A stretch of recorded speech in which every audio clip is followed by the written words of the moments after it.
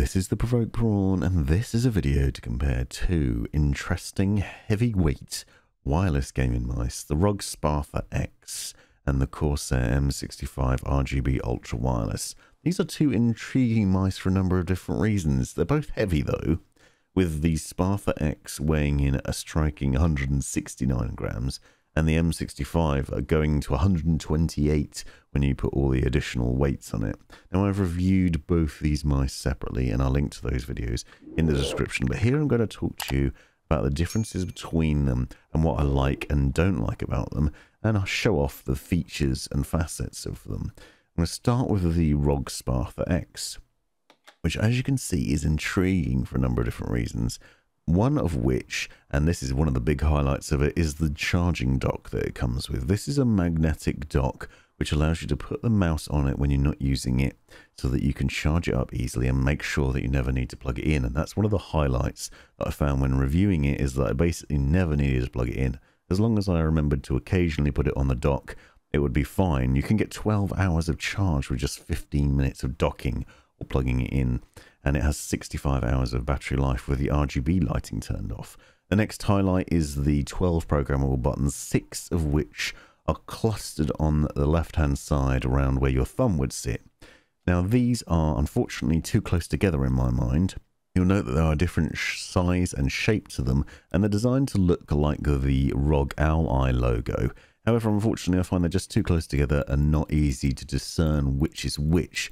Also, as default, for some reason, they do crazy things like mute your audio or open the Windows Start menu, but you can reprogram them within the Armoury Crate software, which I showed off in the review. You'll also notice there are two buttons on the left-hand side of the mouse, and those are front and back. You normally find as thumb buttons on a mouse. You also note a large shape to it, which has not only a thumb rest, but also either a rest for your pinky or your ring finger, depending on how you hold it. This is a larger mouse, and as you'll see from the side-by-side in a minute, much larger than the M65 RGB Ultra Wireless. And if you're a palm gripper that wants a large mouse, then that's the better option. You see the M65 here, quite tiny by comparison, but it is intriguing for a number of reasons that I'll go into in a minute. And just for a side-by-side comparison, you will see the sheer differences between them. Now, I found that the M65 had a really interesting click setup with a really nice sort of ping to it and a response from it. Both of them have this sort of solid metal aluminium frame, which is part of the reason they're so weighty, and leads to you feeling like you have bought a nice solid premium mouse, and that is certainly a nice appeal when you've spent a lot of money. The Spatha X is remarkably expensive, and they're both not cheap, but I do feel like you're getting what you're paying for here, just because of the overall design, setup and aesthetic, the way it feels in the hand, and the sort of build quality of the two. But you can see just the sheer size difference between the Spatha X and the M65. The M65 is tiny by comparison, and I said in my review that it was a bit too small for me, unfortunately. I said if it was just a touch larger, it would be almost perfect for me. And the Spatha X is quite a bit larger and is a very nice setup in terms of the potential comfort for it. The weight of it, I think, is a bit too heavy for me. I found a little bit of fatigue from it. I also found I really struggled getting used to the setup. It's obviously nice having those finger rests. I couldn't work out whether you're meant to hold it like this, with your sort of pinky on the side where the rubber grip is and your ring finger on that rest, or maybe you shift your hand over a little bit and you have your pinky on the finger rest on the right hand side. I think that gives you a potential idea of the options of how you hold it. You also note on the underside that it has some rather small areas for the skates, but it still manages to get about quite well. Now, I'm going to show you the size of my hand and the size of the mouse from various different angles, so you just get an idea of the overall setup. So my hand's about 7 inches just over in measurement, and I found that this mouse is a nice fit in terms of the size of it, in terms of the length and the width of it. It's a very large mouse. This is one of the largest mice that I've ever seen. So if you want a large mouse, then this is almost certainly worth considering. And one of the highlights of that is because of the width of it as well, you find that you're not putting your fingers on the desk or on the mouse mat. your fingers are well off of it, and there's no problems with fingers and thumbs getting in the way while gaming, which is a brilliant thing.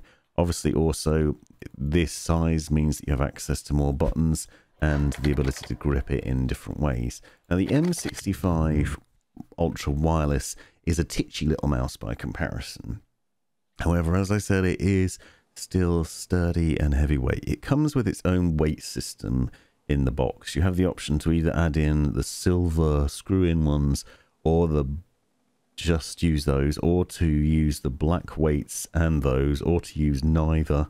So you have the option to adjust it. It comes in at 110 grams as standard and goes up to 128 when you put them all in. So even then, it's still substantially lighter than the Spatha X, which, as I said, tops out at 169 grams.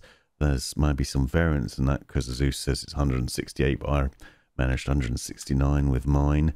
You'll see that both these mice have USB-C charging, but obviously the M65 doesn't have a dock, so that's one downside to it. However, it does have a very good battery life. You can get up to 120 hours out of it in Bluetooth mode. So that's another difference between them, that the M65 RGB Ultra Wireless has both Corsair's Slipstream Wireless 2.4 GHz, and it also has Bluetooth connectivity. The specs are also slightly different. The M65 has 8 programmable buttons, which I'll talk to you a bit more about in a minute. It also has 50 Gs of acceleration and 650 IPS, which is different from the Spatha X, which has 450 IPS, 50 Gs acceleration, and 19,000 DPI versus the 26,000 on the Corsair mouse. So Corsair has a lot better setup in terms of the overall specs. This also has a 2000 Hz polling rate versus the 1000 Hz on the Spatha X. It has 90 hours of battery life versus the 65 on the Spatha X. So the M65 is more powerful in terms of the specs. However, it is a lot smaller, a lot more tiny, and that might be a downside for some. And it was for me. However, I do still feel like this is one of the best mice I've tried lately, despite the weight of it, because it is still quite weighty. But what you'll see is you only have 3 side buttons. One of them is the sniper button, but because of the setup of them, they're a lot easier to access. It's much easier to feel that sniper button and to access those buttons. You'll also see you have DPI up and down and an indicator to let you know when you switch between those modes and which level you're on, so you know which level of DPI you're at just by looking at the color of that. There's only 2 RGB lighting zones on this mouse as well, the logo, which is hidden by your hand, and that LED indicator. Now, one of the things that I enjoyed most about this mouse that I'll go into a bit more depth on in the review and show off is the click response from it, because it has a 0 gap design and it has some very nice on-on switches which give a really good tactile feedback and an overall nice vibe to them. Switches is a very important part of this comparison as well, because obviously the M65 has those on-on switches. The Spatha X comes with ROG switches, so Asus's own switches that are guaranteed up to 70 million clicks.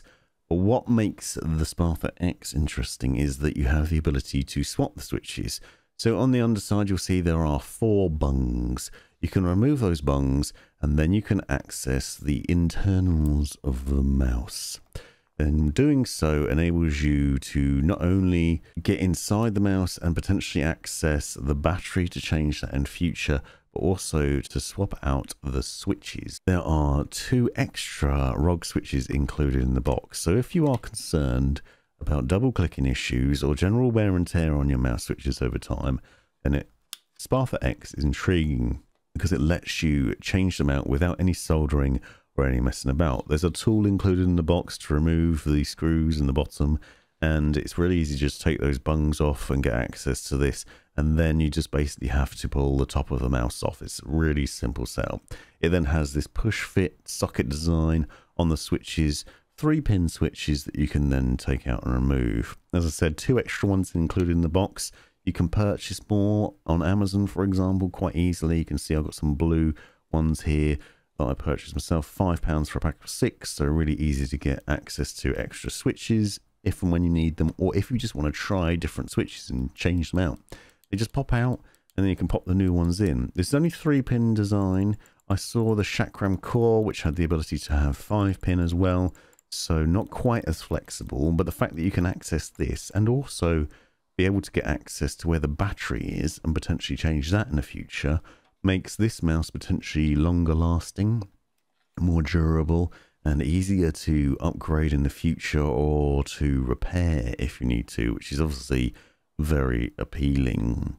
So the Spatha X is the more intriguing of the two, perhaps more feature rich with more buttons and the ability to change the switches and access various things. It also might be preferable for those with larger hands. It also has more RGB lighting. As you'll see, you have not only a cluster around the side buttons, but the mouse wheel, the logo, and a DPI button as well. On the charging dock, you also have an indicator on the bottom of that to let you know how much charge you've got. Both mice come with a USB-C charging cable, so that's obviously a highlight of moving away from micro USB, and they're easy enough to plug in. The ROG Spatha X actually has 2 USB cables, one for the charging dock and one for the mouse, so you can actually plug the mouse in without having to disconnect the charging dock, which is a simple and yet wonderful bonus. Obviously, with that charging dock, it's a lot more convenient as well, which is a winner. And you have a potential for a lot more buttons. So on paper, it looks like the Spatha X is the better of the two.